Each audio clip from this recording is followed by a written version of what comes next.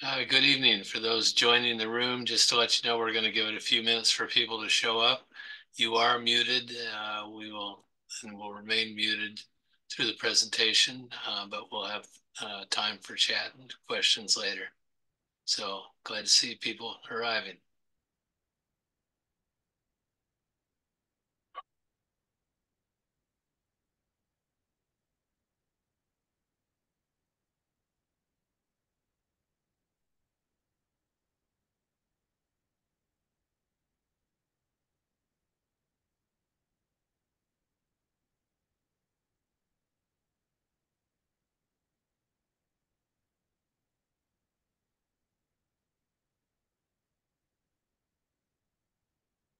Again, for those that are joining us, your microphone is muted, but you should be able to hear. So we'll sit tight and we'll start in a few minutes.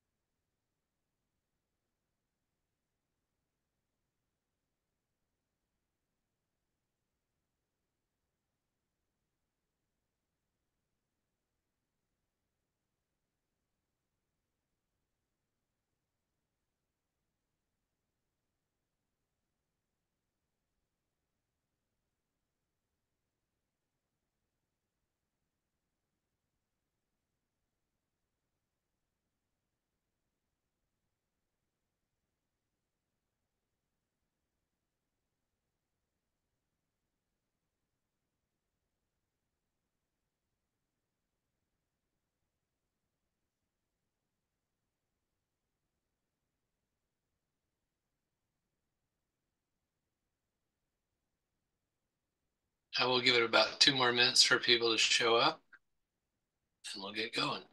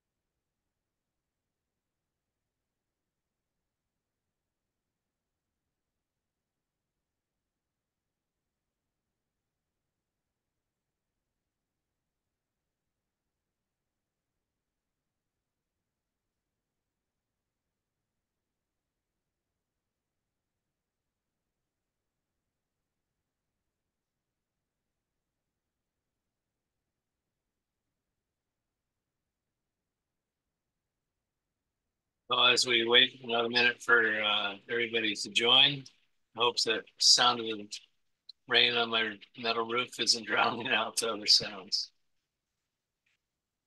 Coast is living up to its reputation tonight.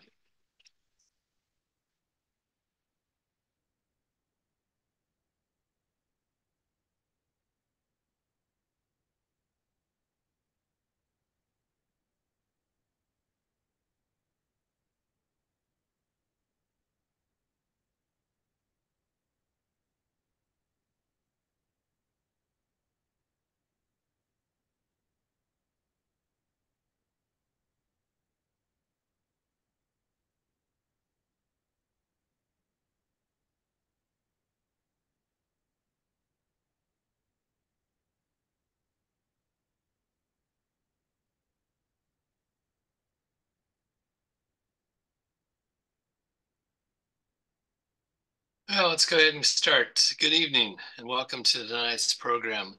The webinar is titled Friends and Fronds, Exploring the Connection Between Birds and Kelp. My name is Kent Doty. I am the Coastal Conservation Coordinator for the Audubon Society of Lincoln City, who, along with Oregon Shores Conservation Coalition, is hosting tonight's program. Next slide. Just a little bit on housekeeping. We're going to do short introductions. Then the speaker will share with you for about 45 minutes. We will provide time for a question and answer. The chat is disabled, but you can put your questions in the Q&A chat button. Should be located on the bottom of your screen. Some people might have it at the top. Just to let everybody know, the webinar is being recorded, and we'll finish up about 8 p.m. Next. I'd like to begin with a land acknowledgement statement. Before the period of white settlement, the land and waters that we now occupy along the Oregon coast were home to the Tillamook and Alsea peoples. It is right and just to recognize these sovereign Indian nations and to remember the dispossession they were forced to endure. Despite these losses, Tillamook and Alsea people continue to thrive and act collectively as part of the existing confederations. As we engage with wildlife and the environment that surrounds us today, we pledge to learn from these nations within the Confederated Tribes of Siletz and our neighbors, the Confederated Tribes of the Grand Ronde. We look forward to collaborating on our common goals.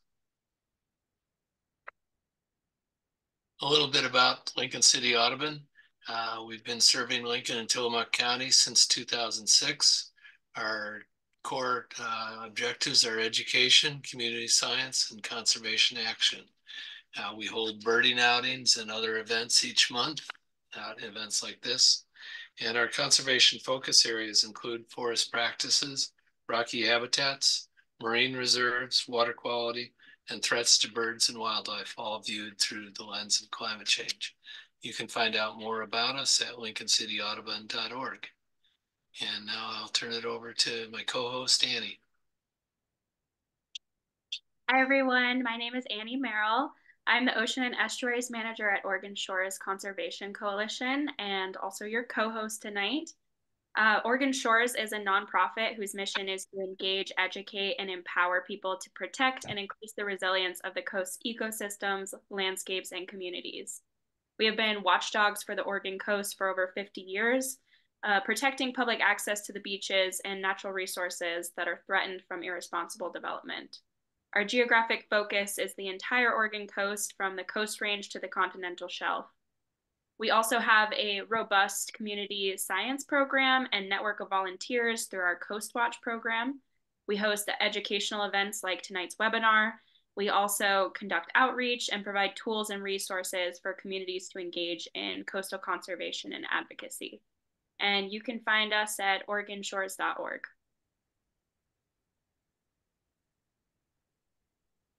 Thanks, Annie. We're just thrilled to have Roy Lowe with us this evening. Roy's a resident of Waldport, Oregon. He was employed with the U.S. Fish and Wildlife Service for 37 years and is project leader for the Oregon Coast National Wildlife Refuge Complex upon his retirement in 2015. Roy's been volunteering with the U.S. Fish and Wildlife Service since then, the Paulson Institute, and the World Wildlife Fund in Hong Kong. His primary hobby is birding and wildlife photography. And I think we're in for a real treat tonight. As you can see, his photos are just stunning. So with that, we can't hear applause, but give a warm welcome. And remember, you can put your questions as we go along. We'll cover those afterwards in the Q&A button. Thanks. Go take it away, Roy. Okay.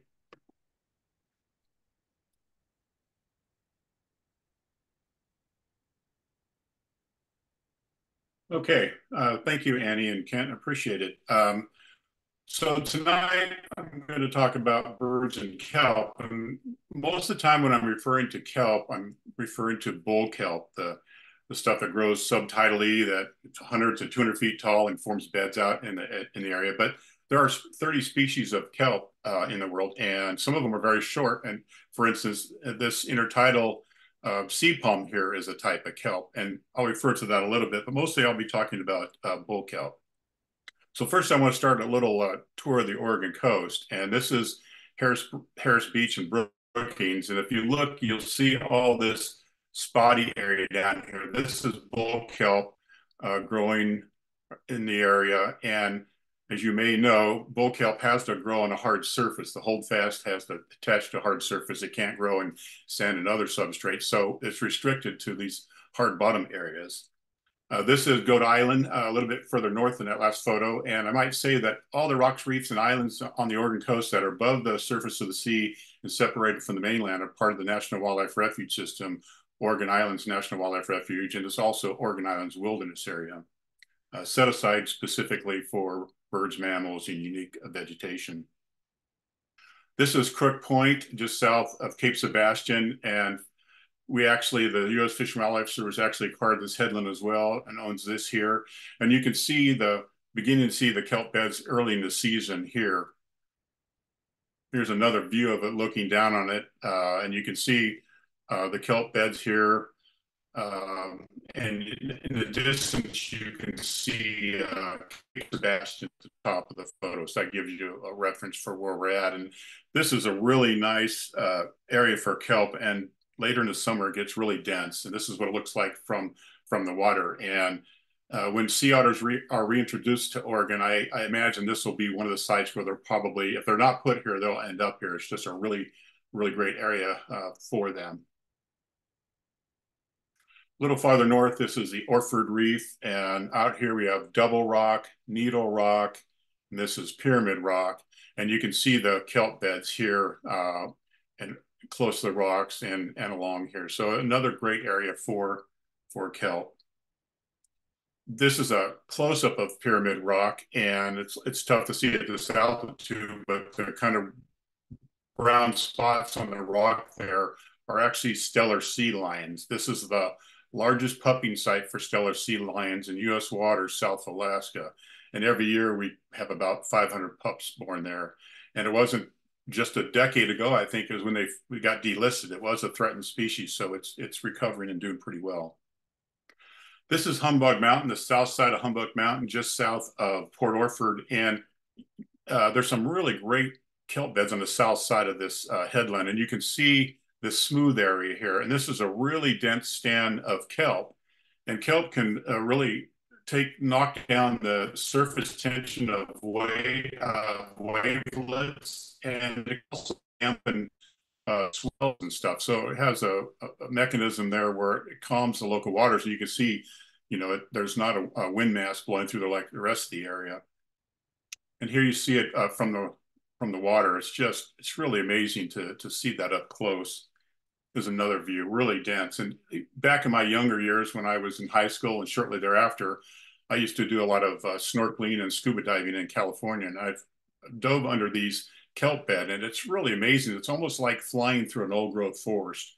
You have plants growing down low on the bottom, then you have these long stipes, these stalks of the kelp, and then this dense canopy. And underneath, you see schools of larger fish, lots of juvenile fish. There might be krill-like organisms massing there. And so it's really, you get a really feel for the productivities when you're able to go underneath them and look at the wildlife there. This is around the north side of Humbug Mountain. And again, you can see the kelp breaking the surface here. Lots of good rocky habitat in this area. And this is Redfish Rocks, and it's also the Redfish Rocks Marine Reserve area. It includes these 4 rocks in a large area. In the background, you see Island Rock. And you don't see a whole lot of kelp right here. The rocks are pretty well defined. And so not big patches here, but I've got an image here that was of the bottom, of what the bottom looks like, that was mapped by the state. And the sort of the brick colored, kind of the dull red color, is the hard bottom is rock and boulders where kelp could potentially attach to. And you see the green colors here. This is Island Rock, and this is the Redfish Rocks here. So that's the potential area for kelp to grow. This area and many areas were hit hard when we had this mass die-off of sea stars, or what people call starfish. And that's a primary predator of sea urchins. And when sea urchins no longer had predation by them, they really expanded. And we have areas now that are devoid of kelp. It's been eaten and destroyed by these urchins. So we have these, what they call urchin barrens, where these urchins have just really kind of obliterated the habitat. So really hoping that the sea stars can make a comeback and we can get some more predation on these populations and get some kelp back in areas where it's been a loss. And I know in the Port Orford areas, there's been some pretty serious loss. This is the Orford Reef. It's the furthest offshore that we have any rocks and islands in Oregon. It's about 4 miles offshore from Port Orford. The rocks in the near area here are the Orford Reef, and then the Blanco Reef is right here, and then Cape Blanco, of course. Lots of kelp around these reef areas. And this is along the north side.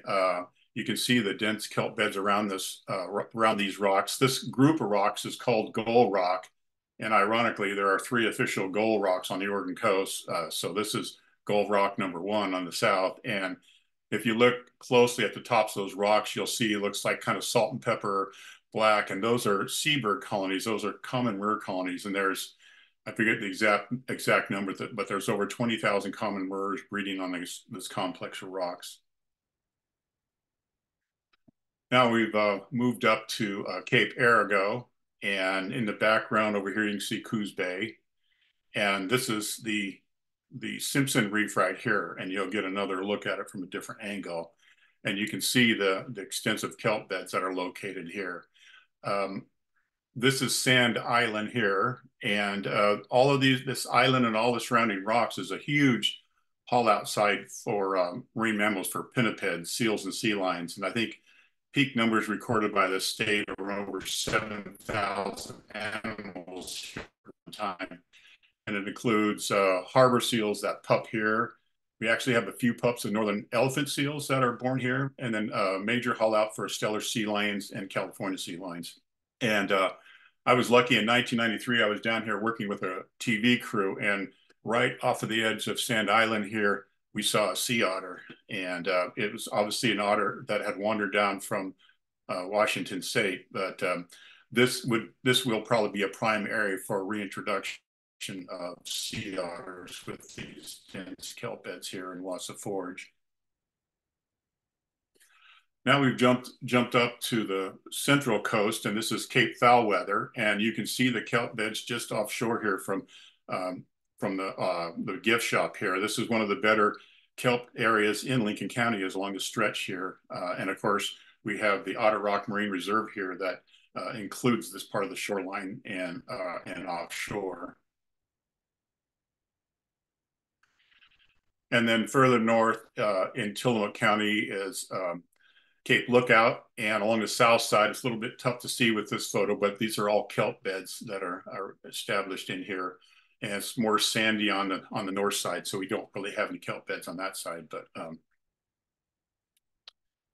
and this is 3 Arch Rocks. Now earlier I said that all the rocks, reefs, and islands were part of Oregon Islands, and that wasn't totally true. These group of rocks here are a separate refuge. It's called 3 Arch Rocks National Wildlife Refuge, and it was established in 1907. It was the first refuge established west of the Mississippi River, and we owe a debt of gratitude to William L. Finley, who documented the wildlife here and the destruction of the wildlife at the time.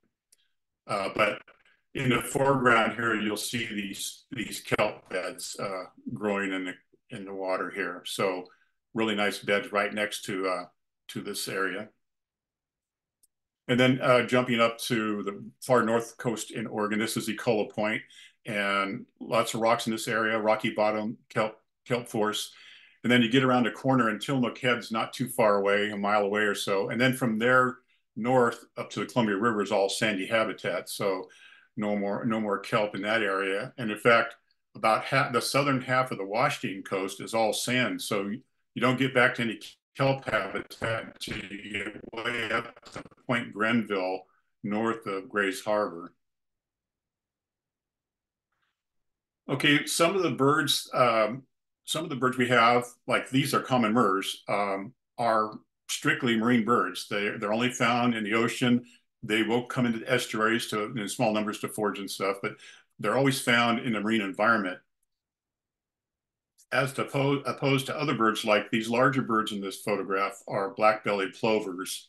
And we find them along our coastal beaches foraging. We find them in estuaries foraging. You can find them in the Willamette Valley, and they've been sighted in every state across the country. So they use a variety of habitats, not just a marine environment. And these are obviously long distance migrators. Some of these birds are going from the Arctic to South America. Some of the birds we see using kelp beds are cormorants, particularly the plough cormorant. And if you see these cormorants from a distance, they obviously look black, and you don't see these beautiful iridescent colors unless you get close enough and you're in the right light. But you can see this is really astounding looking. In fact, when John James Audubon made it to the Oregon coast, he described this bird and he called it the violet green cormorant, which I think is a better name than pelagic cormorant. And also in the breeding season, they get this bright kind of orange red face. The tissue turns bright colored like this. And here it is. You see the iridescence. I'm up pretty close to it. It's foraging in the bay. And you'll note on the left there, there's a white flank patch, and it has it on each side. And so we have 3 species of cormorants along the Oregon coast, and this one in the breeding season. So roughly from now and through the late summer, these white flank patches. So if you see a cormorant and it has white flank patches, you know it's a pelagic cormorant. It's a really easy way to separate them from the other species, even if you're not a birder of any kind. So a lot of my pictures of birds in kelp beds are at a great distance. We don't have kelp beds right close to shore. So some of this you'll have to take with a grain of salt and believe what I tell you. But this is Devil's Punch Bowl near Otter Rock. And I want to concentrate on this little area here amongst the kelp. And as I was up there watching, this pelagic cormorant seen right here in the middle was diving and foraging here. And I thought, okay, well, it'll dive underneath the kelp and it'll come out to the right and it'll go somewhere else. And it repeatedly dove in the same place time after time after time, which told me it was on food there, probably a school of something. And it just kept foraging in this one location. That to me describes just how valuable this habitat can be to birds at various times. And a little bit further to the left of that site, there was a mixed flock of branch cormorants and pelagic cormorants actively diving and foraging in the kelp forest here. This is a pelagic cormorant, and all 3 species of cormorants regurgitate food directly into the mouth of their young. So cormorants go out and they'll catch 3, 4, 5, 6, depending on the fish, the size of the fish.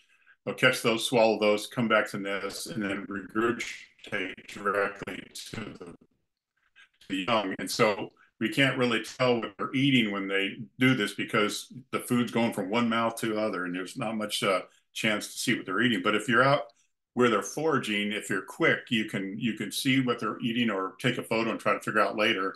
Usually when they come up, they'll try to swallow that fish as fast as possible because the goal will be on them trying to steal the fish from them. So you don't have a whole lot of time.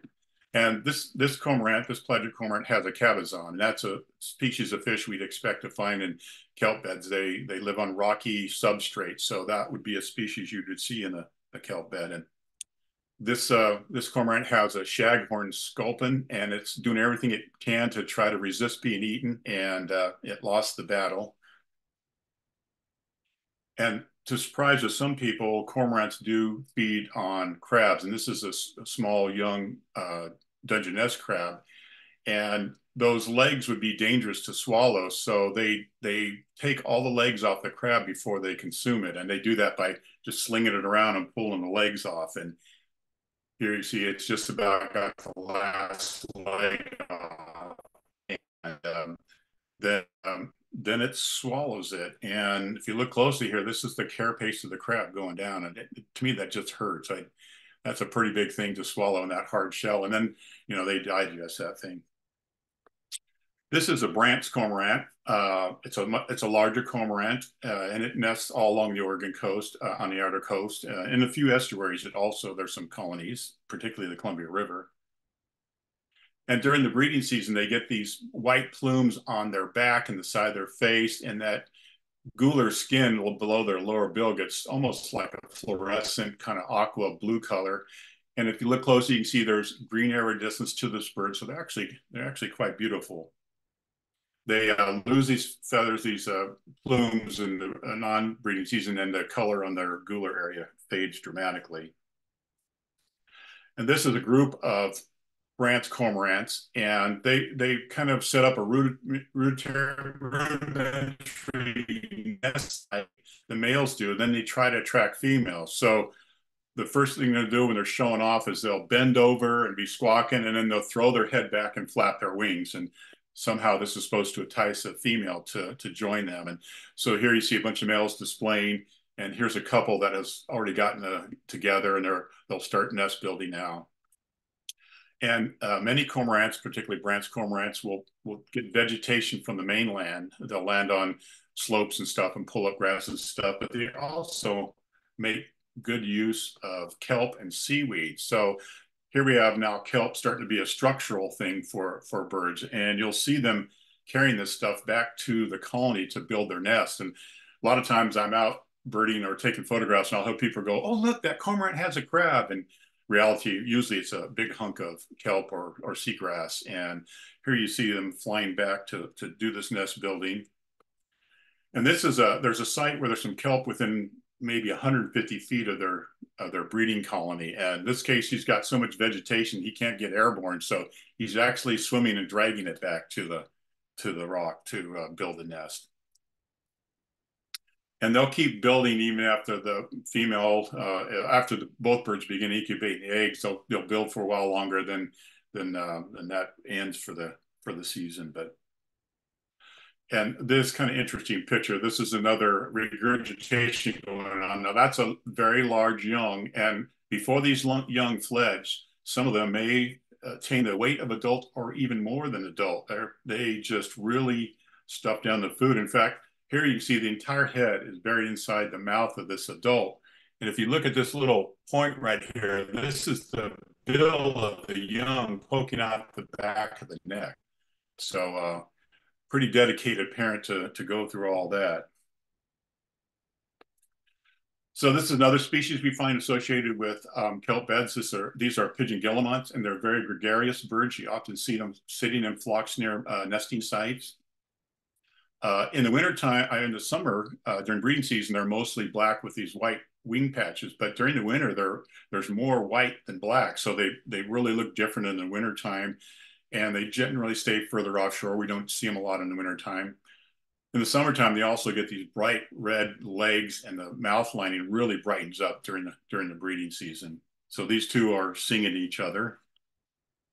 And this is a male kind of strutting his stuff for his female. And a lot of pigeon guillemots nest in cracks and crevices in rocks. And they do this to avoid predation of their eggs and young by gulls. So here we have an adult sitting at the entrance to its nest. And this is a young tucked back in here. And this is almost like an apartment complex because we have a pelagic cormorant nesting right above the pigeon guillemot. But guillemots nest in a variety of habitats, particularly human habitats. Like around Yaquina Bay, they nest under wharfs and piers and in ship bumpers and nest boxes. I've seen them in drainage pipes. So they will make use of any dark area they can get to. This is a sort of a typical cliff site. These birds are roosting here, and the nest site's over in this crack and crevice. And you have to have a lot of dexterity to come and go to that site. This bird, the nest is back where its bill is, back in the little crevice in there, and they have 1 to 2 young. And about 35 years ago, we discovered they were nesting along sandy beaches in Oregon, which really surprised us. And they were making use of the really dense sand just below the vegetation line, and they dig these burrows back in the sand. And so if you're walking along a beach, you might actually see birds flying across the beach, and they kind of disappear up by the vegetation. They're going into these burrows. So this is, again, Cape Foulweather, and you can see the kelp bed here. This is a pretty major site for pigeon guillemots. We've recorded 153 individuals nesting here. We don't know we can't count the nest sites. We see them coming and going, but so our count is about 153 pigeon guillemots. That's one of the larger sites in Oregon, and they're nesting in rock rubble at the base of the cliff here, and over in this area, and I think in this area here.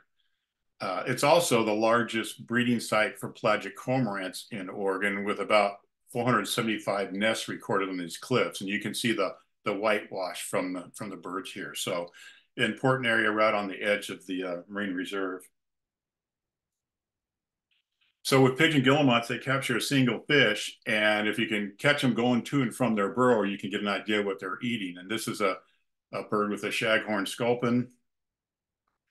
This is a bird with a flatfish, perhaps an English sole. I'm not really exactly sure. And then this one has a Pacific sand lance, which is an extremely valuable forage fish all along the Pacific coast. And what I found with birds that I'm monitoring at certain sites is once they found a food source, they kept exploiting it. So this individual bird kept coming back with sand lance. The last one, kept coming back with flatfish. So once they find a source, they really work it pretty heavily because they've got very ravenous young up there in those burrows that are growing rapidly. Oh, and this one has a species of rockfish, which we'd expect them to find around kelp beds. I guess something I should point out here is the wildlife I'm speaking about, the birds. We don't have a species of bird that's absolutely dependent on kelp beds. Like, for instance, a marbled murrelet is absolutely dependent on old-growth forest for nesting. But these birds exploit a variety of habitats, and their food supply comes and goes, and so they need various habitats to make a go of it. And the common murre is one of those. They nest in really dense colonies. They lay a single egg, and they attempt to incubate that egg between their web of their feet and their breast. And hopefully, if they're successful, they'll get one chick out to sea.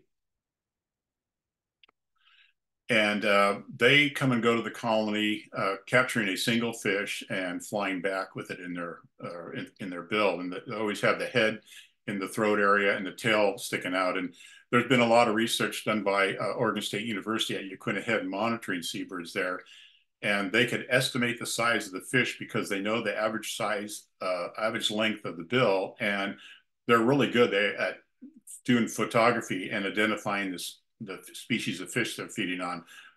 A lot of times they can only get it to a classification of smelt or rockfish, but sometimes they could actually nail it right down to the species. So that gives us a good feeling for what's going on in the marine environment by them monitoring what type of fish are being brought into the colony.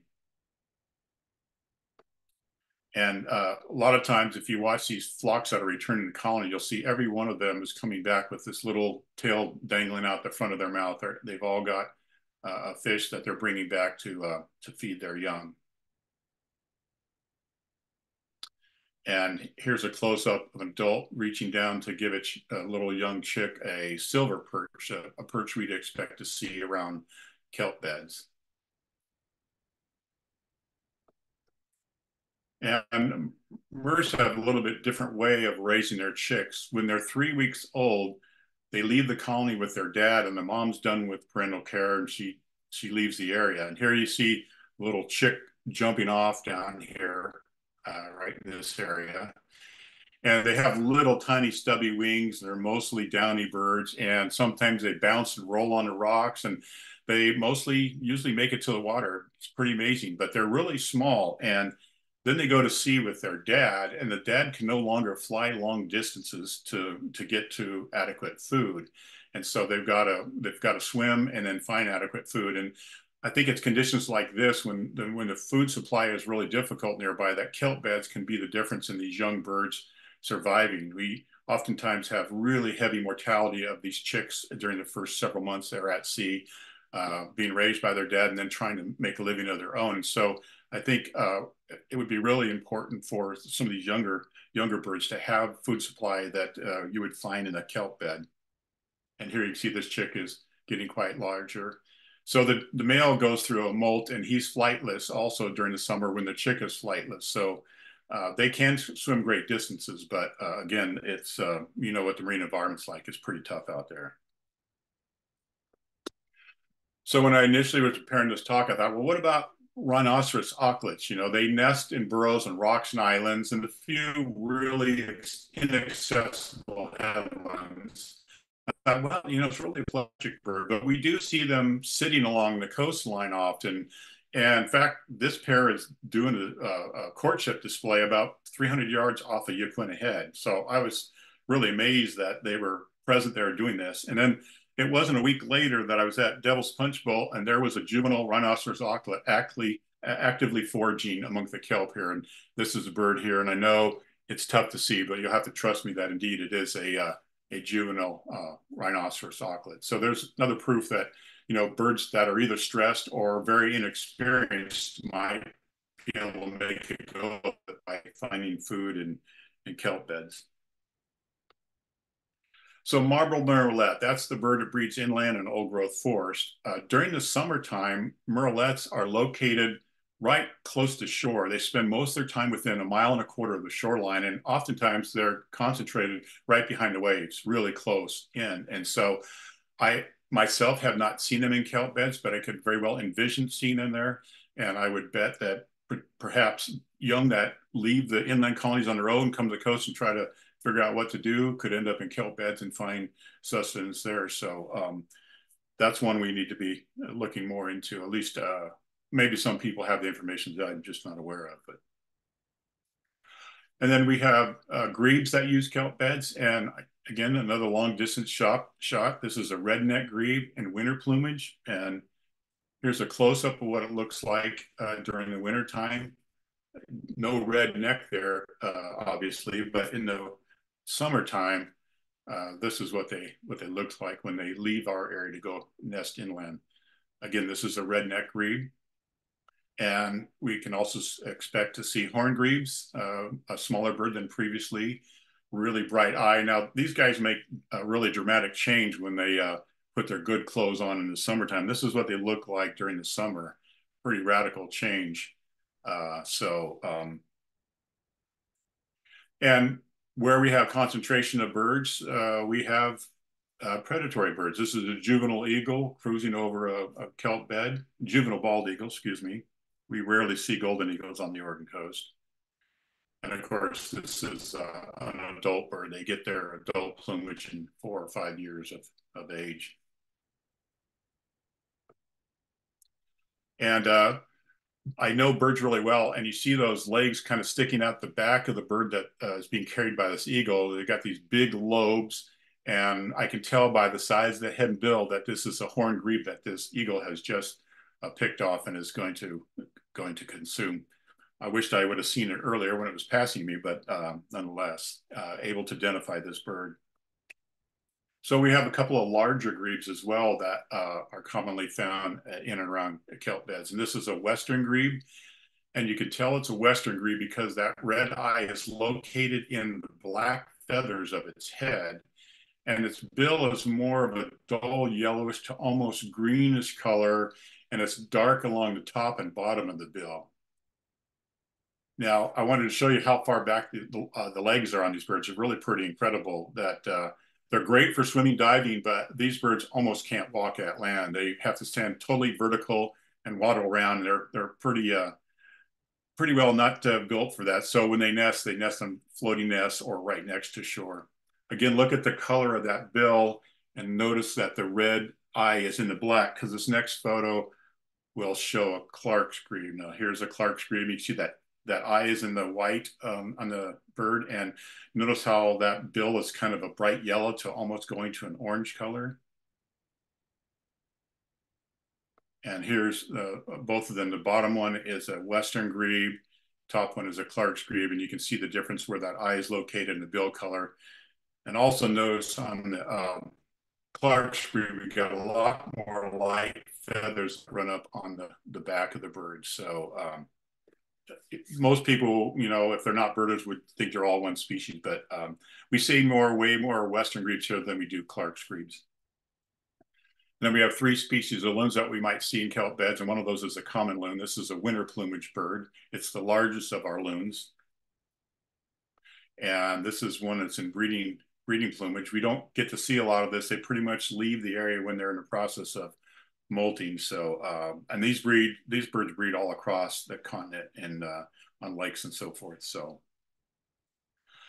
they eat a variety of fish. This happens to be a rather large starry flounder that this bird is going to swallow, and it kind of had to squeeze it, and it's pretty interesting to watch this process.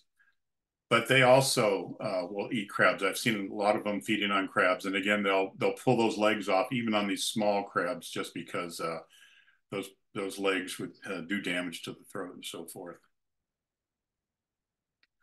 And again, it's important to have a variety of productive habitats for loons, including kelp beds, because at times they get stuck at places. Now here's a loon that's looking good, it's stretching, note the wing feathers, but at this time of the year, some of the common loons go through catastrophic wing molt and they lose all their flight feathers. So this bird, you can see the feathers are just starting, the primary feathers are just starting to erupt. This bird is flightless, so it's stuck wherever it's at. And it needs to be in a place where there's adequate food supply. And brown pelicans do not breed in Oregon, but we get large numbers coming up here. They breed during the winter and early spring in Southern California, Mexico. And they come up and they use a variety of habitats. You've seen them in estuaries and all along the coast, but we've also seen them foraging among and around kelp beds. This was once a threatened species that's fully recovered now. And then gulls are another species that make use of kelp beds. This is a western gull from a distance, of course. And some of the gulls we would see are western gull, glaucous-winged gull, ring-billed, California, and the short-billed gull up until about a year or two ago was known as the mew gull. So some people know that as the mew gull. So those are 5 species we could see using kelp beds, and there are other species. One of the things that is a little complicating on the central and north coast of Oregon is these 2 species on top, western gull and glaucous ring gull, freely hybridized, and a great percentage of the birds from Lincoln County north are a mixture of both of these species. So western gull, we're at the sort of the north end of its breeding range, and for glaucous ring gulls, we're kind of at the south end. And like I said, they freely hybridize. So they can be really difficult to separate by species. And then one of my favorite species of waterfowl, classified as a sea duck, are harlequin ducks. And we only find these along the coast in rocky habitat, kelp beds. They don't use sandy areas for the most part. Whenever I see a male harlequin duck, I can't help myself. I have to photograph it. I probably have 1,000 photographs, but they're just really attractive birds. The other thing I really like about these birds is during the wintertime, they're using these coastal areas where rocks and reefs and so forth. In the summertime, when they breed, they're going to high mountain, fast flowing streams to breed. So we have a small breeding population in the Cascades, a much larger breeding population in the Rocky Mountains and to the north in Canada and Alaska. So they use uniquely different habitats during the year. And this bird, I thought, wow, it's actually eating this marine algae. And I watched it closely, and what it was actually doing, it was gleaning invertebrates off the leaves of this algae. It wasn't actually eating the algae. But I told you they go up to the mountains where they nest, and once the clutch is complete and the female starts incubating, the males totally abandon the females and come back to the coast. And when they come back to the coast, they go through this molting process that all waterfowl do. And you can see these are all males. They don't all look like it, but they're rapidly fading. So they're going to go through a catastrophic wing molt as well and become flightless for 4 weeks or more. And so it's important for them to be in areas like this where there's kelp beds, seagrass, and adequate food where they feed around rocks and islands. And again, you can see they're looking pretty ratty here. And while I was watching these birds, there were just feathers flying everywhere as they changed their dress. And eventually they end up looking almost like a female. This is a male duck in complete eclipse plumage, and it is flightless at this point. The easiest way to tell this is not a female is these white secondary feathers on the wings. The females do not have these, but Otherwise, it would fool you if you didn't really know. And so we see great blue herons that specialize. Some birds specialize in rocky intertidal areas and intertidal kelp beds. This is a bird I see commonly foraging at Seal Rock. There's birds also at Otter Rock, Uquina Head. And then we have species of shorebirds that are only found in rocky intertidal areas that forage in these areas at low tide. And this is a surf bird that breeds in the subarctic and Arctic and winters along our coastline.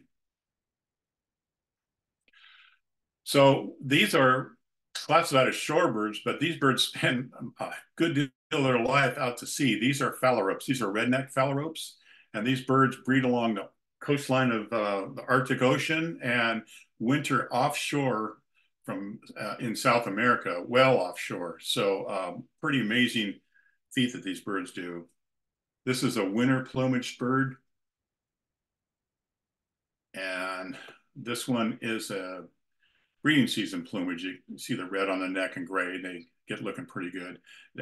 They kind of have reverse roles. The female has a more beautiful plumage than the male, and the male takes care. The male incubates the eggs and raises the young. Female doesn't participate. So totally different from many other species of birds.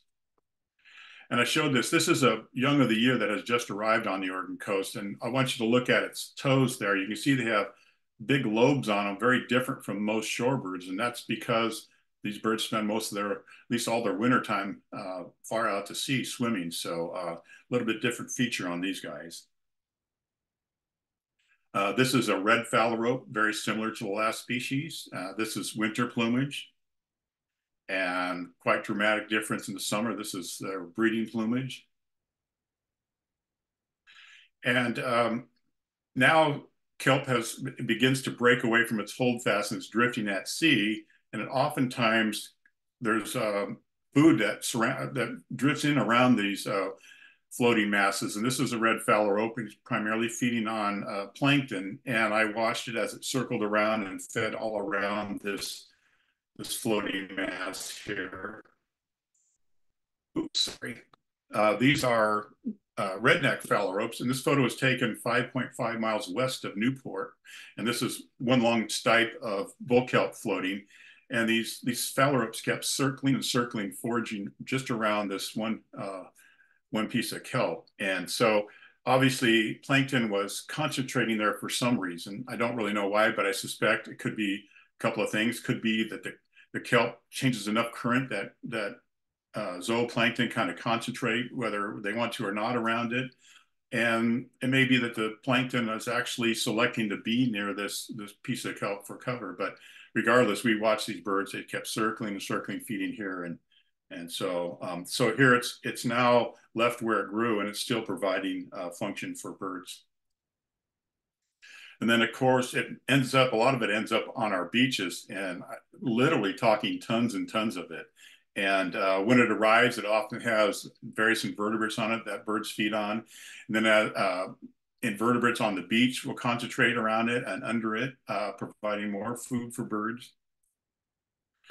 And it gets, put up on the beach here and it begins to decay. And, beach sands are pretty much devoid of nutrients, pretty nutrient poor areas. So here you have this kelp breaking down, putting nutrients into this environment that, benefits invertebrates. And it also is transported up high on the beach where we have beach plants growing on the high beach and low foredune. So it almost acts like a fertilizer, if you will. And this is a little bit tough to see, but these are all tracks along this stipe of bull kelp where a bird was feeding. And I looked at it on site and I could tell it was a whimbrel. And then later, I'll talk about that later. I wanted to play a video for you here, but my internet connection here at my house is so poor the video won't play. So this is a still shot. This is the cane piece of sea palm. And all those little holes you see are little burrows of beach hoppers. And you can see a beach hopper in the upper right. It's a little amphipod.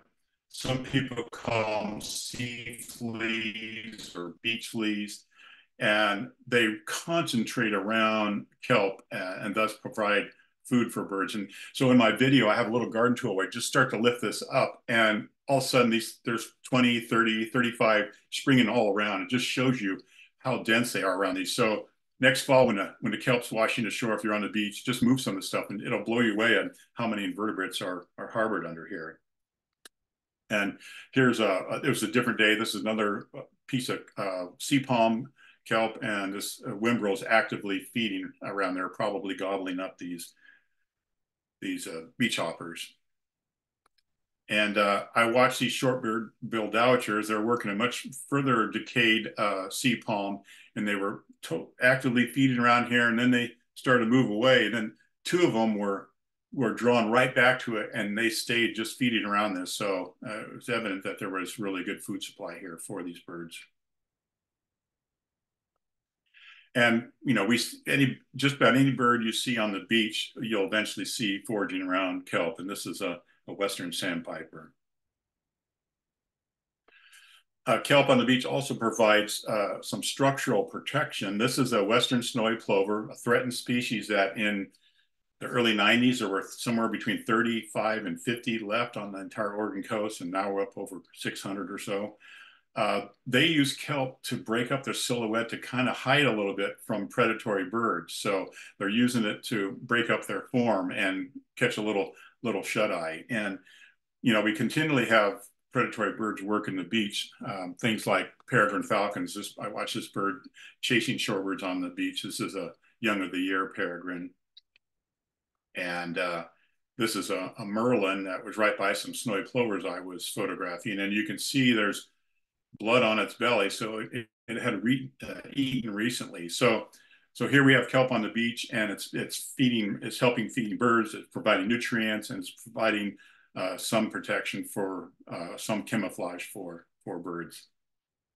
And again, many birds will use it for this camouflage type of activity. There's 3 semi-palmated plovers in the middle here, and then on either end there's a juvenile western sandpipers. So I think that concludes my talk. So I will share the screen back to you, Annie. Great. Thank you so much, Roy. That was awesome. Beautiful photography. Thank you. All right. Okay, so we're gonna do Q&A now. So if you have any questions, feel free to put it in the chat, but you can also raise your hand if you would like, and you can ask the question verbally. And so we do have one question to get us started here. Sally wants to know, considering the size of some of the fish, do birds' jaws unhinge like snakes? No, they don't unhinge. They can obviously stretch really, really greatly, but they don't unhinge. And I don't know if you've ever seen gulls, but you'll see gulls with sea stars sticking out of their mouth, and they basically can't get it down. They have to wait till they slowly digest one leg off and then the other, and then they'll make these gargantuan swallows. But now, I said they don't hinge, but you've shown a picture of a puffin there, and a puffin's bill does kind of raise up. So puffins can carry 5, 6, 7 fish in their bill at once. Instead of coming to an apex, it's like U-shaped. You can see that soft tissue, so its whole bill can go up and down, but it's not unhinging the jaw.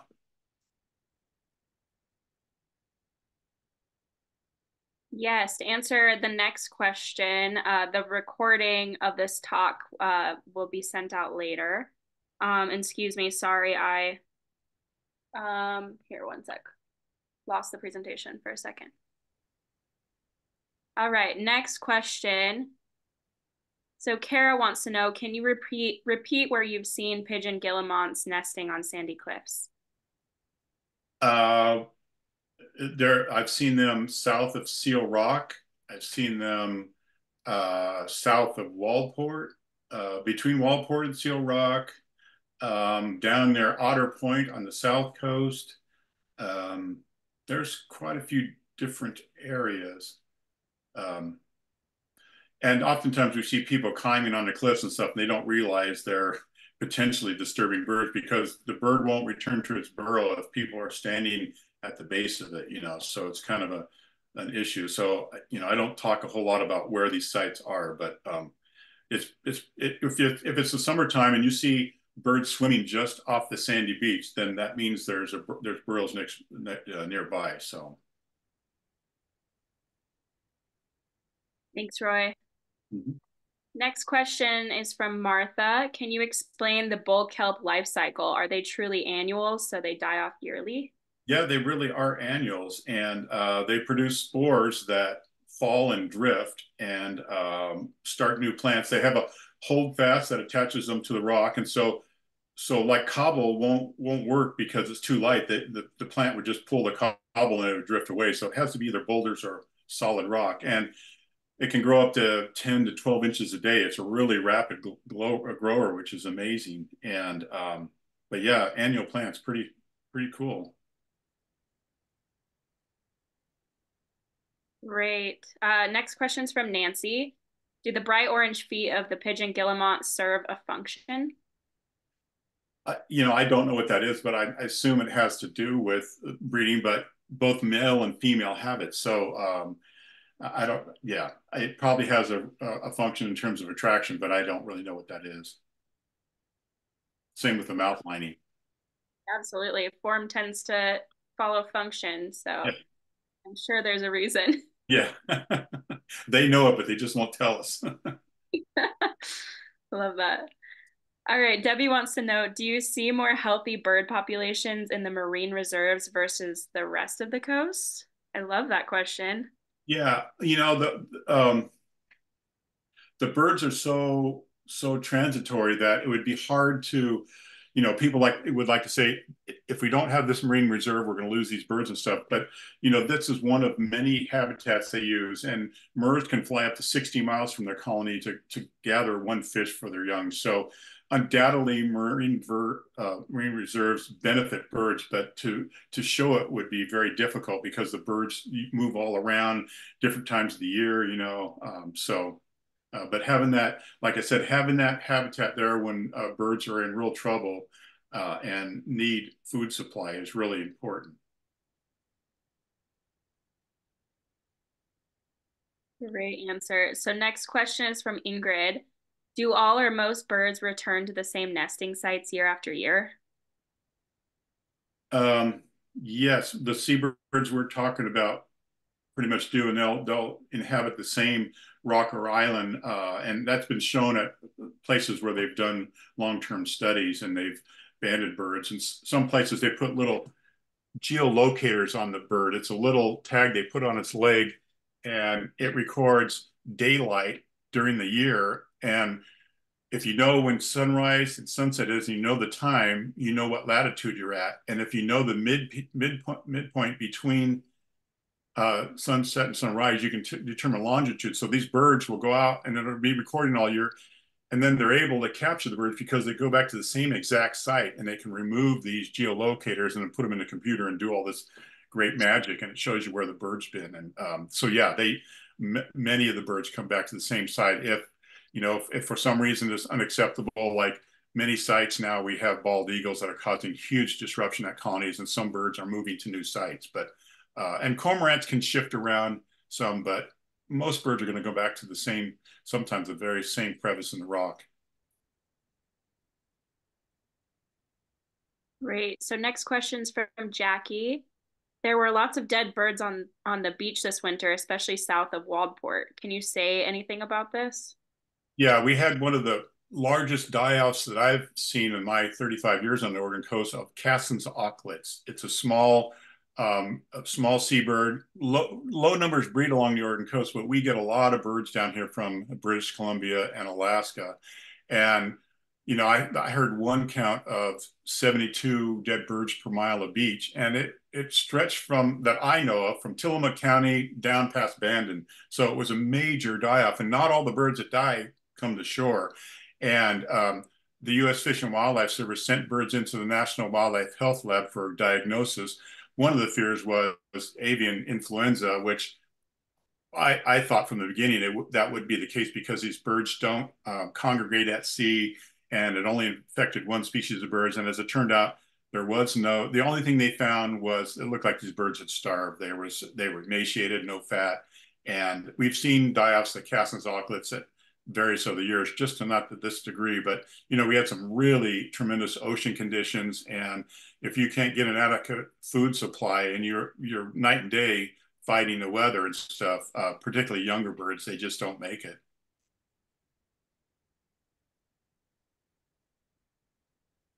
Right, let's see. Great answer. Have the urchin barrens had a measurable impact on seabird populations? And that question's from Bill. That would be a tough one. Again, a tough one to determine because birds use such geographically different areas, and you'd have to be able to, if a bird only fed at one site, you might be able to make some determination, but these birds will feed at various sites and various locations. So it would be difficult to assign that to anything. But, a lot of people are excited about maybe getting sea otters back in Oregon, and sea otters eat urchins, but when an urchin barren is created, these urchins become zombies. They basically go into like a hibernation. They just sit there and they can persist for years without feeding until a piece of kelp floats along. And from what I understand, otters will not eat those urchins because there's no nutritional value to them. So we really need to get the sea star population back. And I know there's a lot of research going on, and it looks like there's some glimmer of hope, but man, it was really devastating to lose those sea stars. Absolutely. Yeah, it looks like sunflower sea stars are slowly making a comeback. There have been quite a few documented this past year, but prior to that, there were very few. So some glimmer of hope, that's for sure. How are the black oyster catcher populations impacted by the kelp? Asked Debbie. They feed in the rocky intertidal. They're feeding on a lot on mussels and crabs and stuff. So they're not directly feeding on species of invertebrates you'd find around kelp. Well, they eat limpets and things like that. So they're really higher in the intertidal area. So I don't think there's as much of impact associated with kelp and black oyster catchers. Oyster catchers are, they're not, they have a lot of issues. We don't have a huge population in Oregon, and so we're trying to be very protective. And of course, uh, Portland Bird Alliance, I mean, the Oregon Bird Alliance is monitoring black oyster catchers up and down the coast to try to get a handle on the population and where it's going. Thanks, Roy. Next, Dawn wants to know, is it possible to have a bounty on the sea urchins until the sea stars repopulate? Um, I mean, technically it would be possible, but I don't know who would pay it and if it would do any good. I remember when I was a diver back in high school days, they had a big program where they went down in the Channel Islands and they were smashing sea urchins, and it appeared to have almost no effect, that they came right back. So I guess if you went down and smashed a sea urchin, you'd have to keep going back and keep going back, and it's labor intensive, and whether it work or not is questionable. So Yeah, definitely. That one seems to be a manner of scale. yeah, definitely. All right. Does anybody else have any questions for Roy?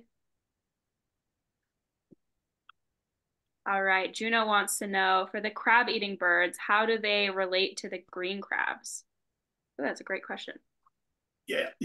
I've been waiting for a common loon or a cormorant to surface with the green crab, and so far I haven't captured a photo of that. But I was watching some dredging being done in Alsea Bay a few years ago, and I did see short-billed gulls with green crabs that were being pumped up with the slurry, and so they were feeding on them. So birds will definitely feed on them if they're present. I just haven't been able to capture that yet.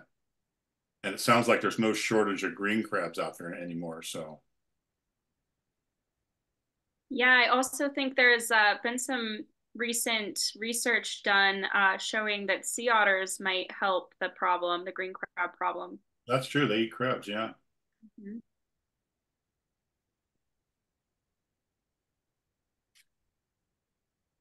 All right, any questions? Feel free to raise your hand as well if you want to speak.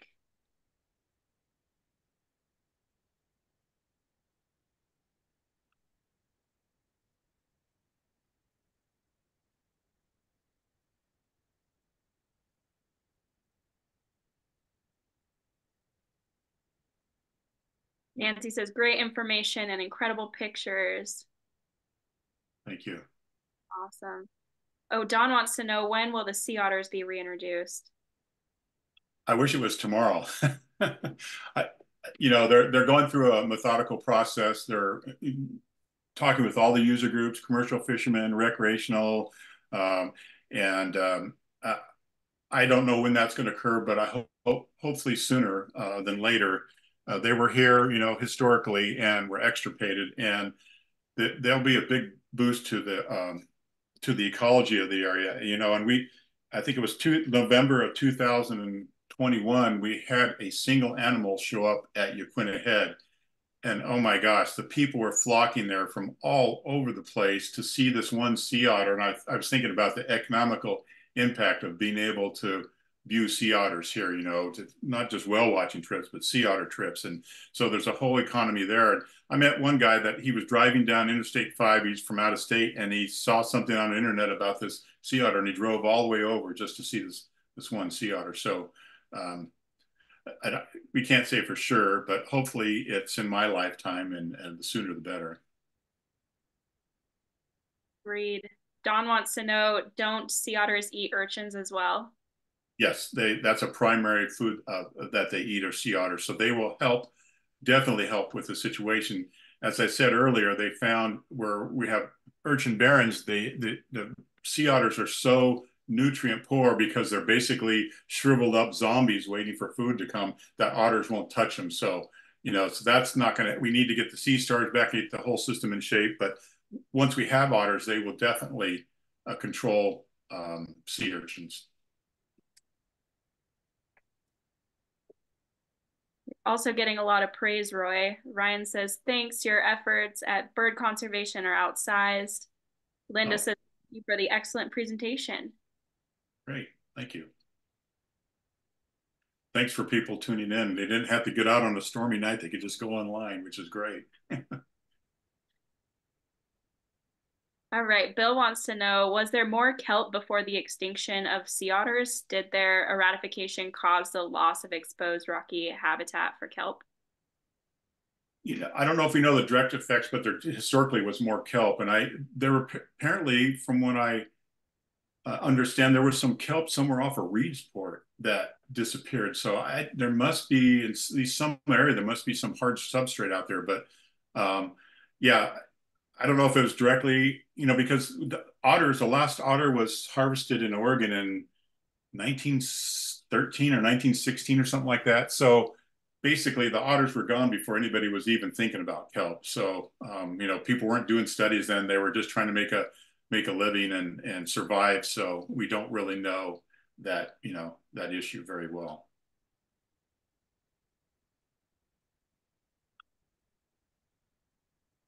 Thank you. Let's see. We have another question from Ingrid. Are there any efforts being made to harvest urchins to sell to Asian and other markets?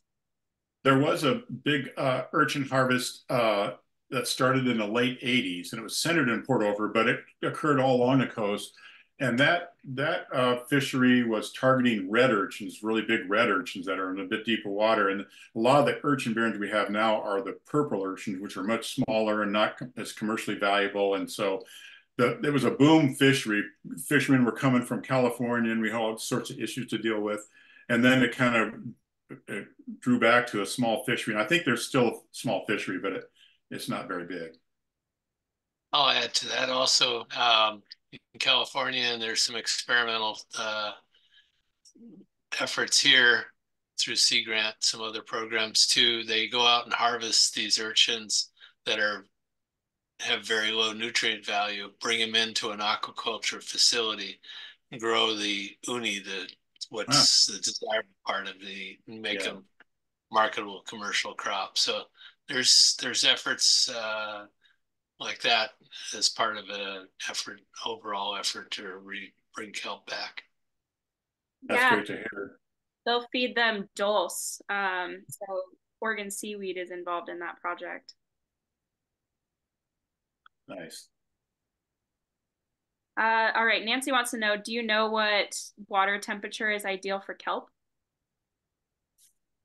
I don't know what the extremes are. I'm trying to think. It grows all the way up into Alaska, and it grows down to Southern California at least. So that's a um, pretty good distribution of temperature. But I don't know for certain myself.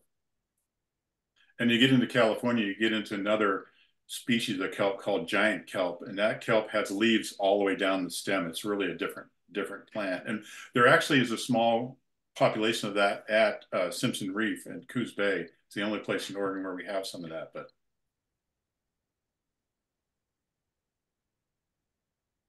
All right, we have more praise. Steve says, wonderful presentation. Thank you so much. yeah, Says, thanks, Roy. It's always a joy to see your photos. I appreciate the ID clues too. yeah, And then Ingrid says, gorgeous photos and great information. Thank you. thank you. Any more questions from folks?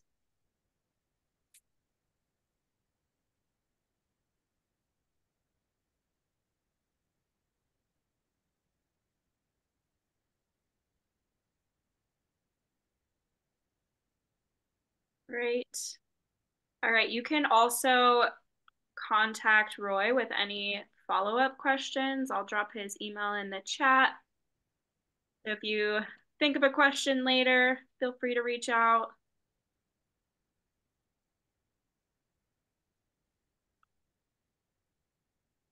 All right. Going once, going twice. All right. Thank you, everyone, for your awesome questions.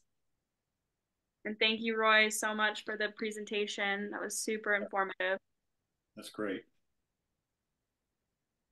All right. Okay. So, Thanks for hosting. yeah, of course. I'm going to move on with the rest of the presentation. Okay, so as we talked about a little bit here, our seabirds face all kinds of threats from plastic pollution, habitat destruction, negative interactions with fishery equipment, but also changing ocean and climate conditions are a big one. So you can support their continued survival by respecting nesting birds and closure areas on the beach, preventing your dogs from chasing seabirds because that stresses them out, not feeding birds or wildlife, and generally just being good stewards of our coasts. I'm sure many of you know that, but I like to remind folks of that. You can also volunteer with Audubon Society or Oregon Shores through our Coast Watch program to help out with community science projects, including bird monitoring. And then also our kelp forests are in crisis, as we talked about from the exploding urchin populations, over foraging on kelp, and then also the thermal stress from climate change is contributing as well. And so to help the kelp, you can support some of our partner organizations, such as the Oregon Kelp Alliance and the Alaka Alliance, who are trying to reintroduce sea otters. And they're working really hard to restore our kelp forests. You can also vote and support climate policy that aims to reduce fossil fuel dependence and build a more resilient coastline. So those are just some of the ways that you can take action. And then another way you can take action right now is to support ODFW's Marine Reserve Program, which is a network of 5 marine reserves and 9 marine protected areas across the coast. And these areas are dedicated to conservation and scientific research. But as Roy discussed today, they also host many of our remaining kelp forests, and they're really important seabird foraging and nesting areas. And right now there's a House bill under consideration by the state legislature that would expand funding for the Marine Reserve Program. And this would also allow ODFW to enhance monitoring, create an adaptive management program, and expand community engagement. And this bill just moved from the Joint Committee on Ways and Means to the House floor beginning next week. I believe it'll be scheduled Tuesday or Wednesday. And so you can take action by contacting your legislators and asking that they vote yes on the bill. There's also an opportunity to submit written testimony on the state legislature website early next week. So that's another way that you can take action. And then, of course, you can spread the word about the bill. We really want to see this get passed.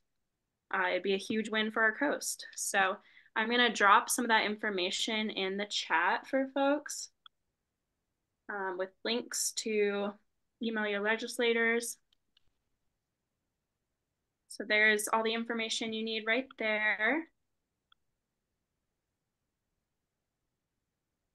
And then also, we are hosting another webinar about marine reserves next week. Or sorry, not next week, at the end of March. So the guest speaker for that webinar will be Dr. Will White, who is an associate professor at OSU.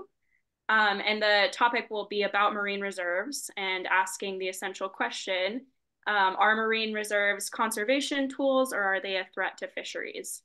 So if you join us in a couple of weeks for our follow-up webinar, you'll get to hear from Dr. Will White. And so here's the registration link in the chat.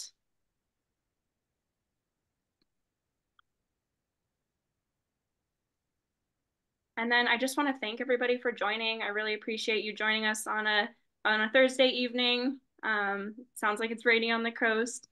So thank you for getting cozy with us and learning about kelp and birds.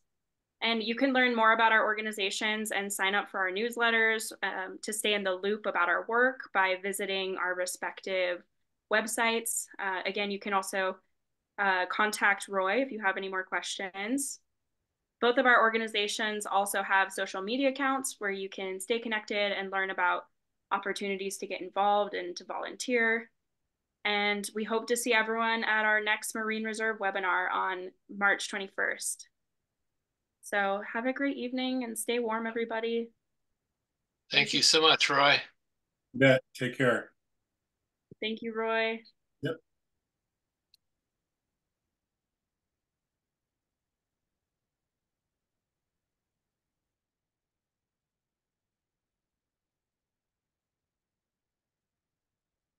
We're wrapping up a little early. Thank you, everyone.